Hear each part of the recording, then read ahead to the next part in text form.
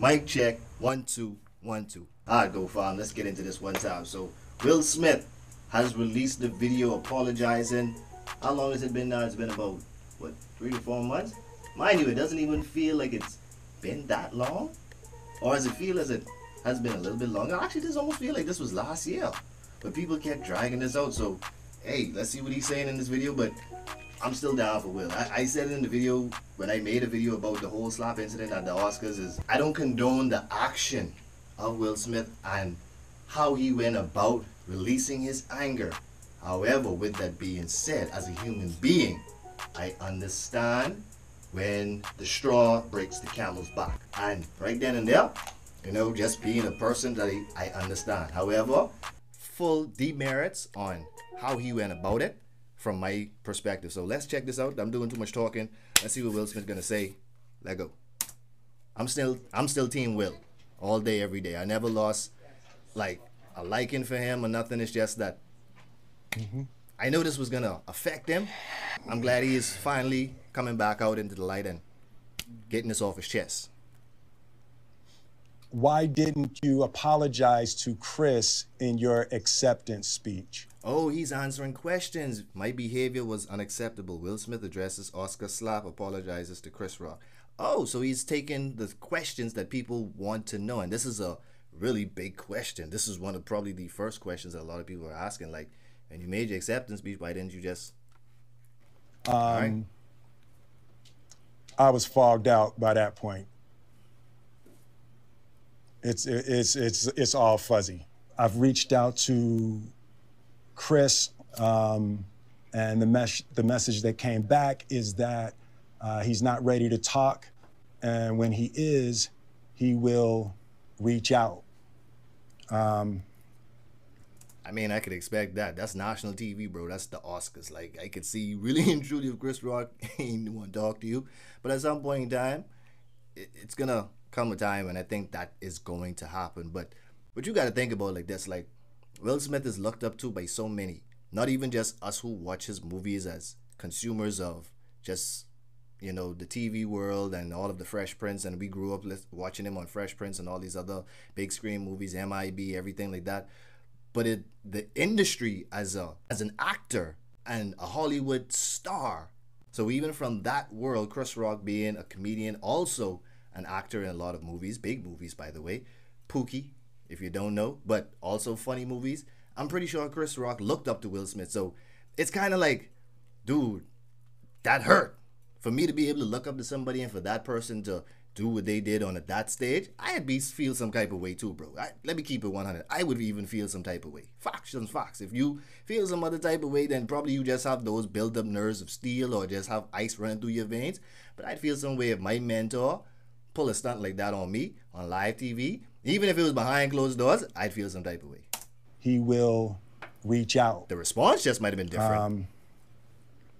So I will say to you, Chris, I apologize to you. My behavior was unacceptable, and I'm here whenever you're ready to talk. I want to apologize to Chris's mother.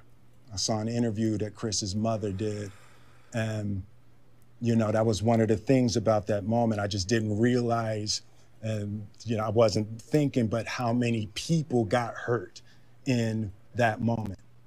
So I want to apologize to Chris's mother. I want to apologize to Chris's family, specifically Tony Rock. We had a great relationship. Facts. Tony. I don't know if it was just me, but I'm not only just listening for his words, but I'm also looking at his body language, because we know Will is an actor. And I know a lot of people are going to say, well, how is he not just maybe acting out a different role and just playing this off? And is he really genuine about it? That's why I'm literally paying attention to focusing on body movements and body language per se. Because this is how, in some kind of way, detectives be able to determine whether a person's lying or not. Like profilers, this is how they profile you. They don't just listening for your words. They watching your movements, watching your actions, watching your eye movements and this and that. And when Will was saying certain things, it was hard to notice, but if you really kind of focus and you look at it, his hands were kind of shaking a little bit in certain ways. So it was kind of like those are nerves that tapped into your system, to your brain. Like you can't really, there's certain actions like yes, you can maybe portray, but in the moment right then and there, you can't really, that's a nervous system cling that not too many people can fake. That's just real shit right there. There's nothing about this so far that I can see that he's putting on his actor mask facade in this. Specifically Tony Rock, you know, we had a great relationship. You know, Tony Rock was my man. And this is probably irreparable. Facts. I spent the last 3 months replaying and understanding the nuances and the complexities of what happened in that moment. And I'm not going to try to unpack all of that right now, but I can say to all of you, there is no part of me that thinks that was the right way to behave in that moment. There's no part of me that thinks that's the optimal way to handle a feeling of disrespect or insults. After Jada rolled her eyes, did she tell you to do something? No. It's like, you know, I made a choice. This is another question a lot of people wanted to know too.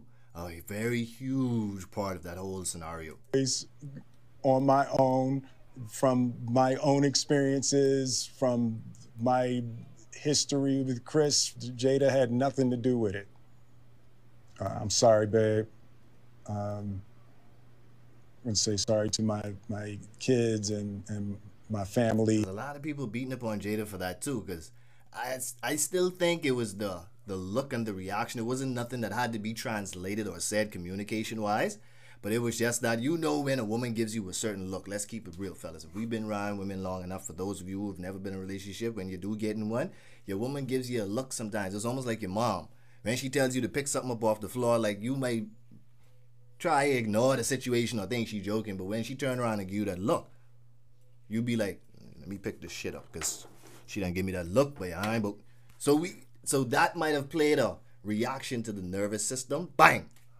You know what to do. When mom give you that look, you just know. Pops give you that look, you just know. Grammy give you that look to be like, boy, if you don't clean that, you gotta do. So for the heat that I brought on all of us. Yeah. To all my fellow nominees, you know, this is a community. It's like I won because you voted for me, and it really breaks my heart to have stolen and tarnished your moment. I can still see Questlove's eyes. You know, it happened on Questlove's award, and you know, it's like I'm sorry really isn't sufficient. What would you say to the people who looked up to you before the slap, or people who expressed that you let them down? Another big question. Another big question. So there's two things. One, disappointing people is my central trauma. I hate when I let people down. So it hurts. It does. It hurts me psychologically and emotionally to know I didn't live up to people's image and impression of me. And the work I'm trying to do is I am deeply remorseful, and I'm trying to be remorseful without being ashamed of myself, right? I'm human, and I made a mistake, and that's powerful right there, what he said. That is very, very powerful right there. That's gonna probably evade a lot of people, but in a sense, I really get where you're coming from, where he said that without being ashamed of myself. It's hard to be remorseful without being ashamed of yourself, to be able to say, you know, you want to continue to go on with life and go out into the public and accept what you did, but at the same time, it's almost like society is going to quote unquote judge you because they're going to feel like, oh, he's just out here eating ice cream and stuff like that. Why isn't he at home sulking for the repercussions and the backlash of him slapping Chris Rock on the Oscars? And I completely understand exactly what he's saying. That is going to fly over many people's head, but that is powerful right there. People won't feel 100% that you have truly felt sincere unless they see you in this bubble of just continuously beating yourself up consciously, mentally, and in life in general. Then they're gonna feel like, okay, enough time has passed, then this whoo. And I'm trying to be remorseful without being ashamed of myself, right? I'm human, and I made a mistake, and I'm trying not to think of myself as a piece of shit. So I would say to those people, I know it was confusing. I know it was shocking. But I promise you, I am deeply devoted and committed to putting light and love and joy into the world. And, you know, if you hang on, I promise we'll be able to be friends again. I hear Will. I hear Fred. I completely understand what he's saying, bro. Like that whole last piece right there with just in general, it's not even just people that who will make you feel like you have to do that. You yourself at some point in time, you will feel like, man, it's kind of like when somebody, a loved one passes. That's something that only time is going to be, that's a wound that time is only going to be able to heal. And you kind of put yourself through this depression mode of recuperation and, you know what I mean, mental balance again. So I understand where he's coming from, where it's like even in himself, you don't want yourself to go around walking and every day you have this thought in your mind that I'm a piece of shit, I'm a piece of shit, I'm a piece of shit. Because then that starts to wear down on you to where it's just like how people will say, you do anything for 31 days, it becomes a habit. It's like now he's fighting with himself mentally to not think of himself as a piece of shit, to actually be portraying that now physically. It turns from, and that's what he's fighting against doing. It's like he knows, like, I made a friggin' mistake. But at the same time, I gotta bottle myself to remember that I'm still a person of giving joy, hope, light to the world, which Will Smith has done for a amount of years. I mean, let's keep it 100 from the Fresh Prince up. Even in his music career, the dude never cussed in music. Come on, he has big #1 hits that he even cursed in music. Will Smith is like the epitome of good guy. That's the simplest I can put it. When you want to talk about a general all-around good guy, he's like Keanu Reeves to me. The meaning of a good guy to me.